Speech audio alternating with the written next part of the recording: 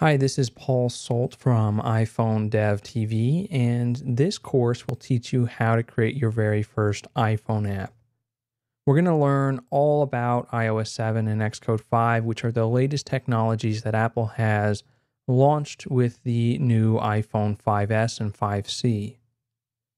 iOS 7 has brought a lot of changes, and it's making us redesign how we approach app development and really focus on the actual app experience and less on the details that don't matter. Xcode 5 is a really full-featured programming environment where we can write code. It's sort of like Microsoft Word, but for computer programming. And in it, we can design our applications with the interface builder. And this is an exciting tool that allows us to drag on labels, buttons, images, and arrange them to create the experiences in our iPhone apps. This is a great way to prototype our ideas without writing any code.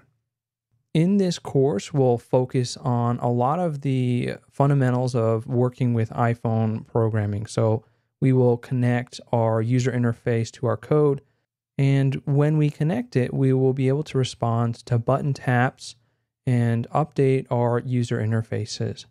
Throughout this course, we'll be working on a project to build a tool that is going to be useful for artists and photographers to frame their artwork. And I think that it really helps to have an idea for an app that you're passionate about and that you can take from start to finish. So you'll be able to follow along with what I do. And I'm including challenges where you can test your knowledge to see if you understand the materials. If for whatever reason you have any questions about this course, reach out to me at paulsolt at iPhone Dev TV. I look forward to helping you make your iPhone app.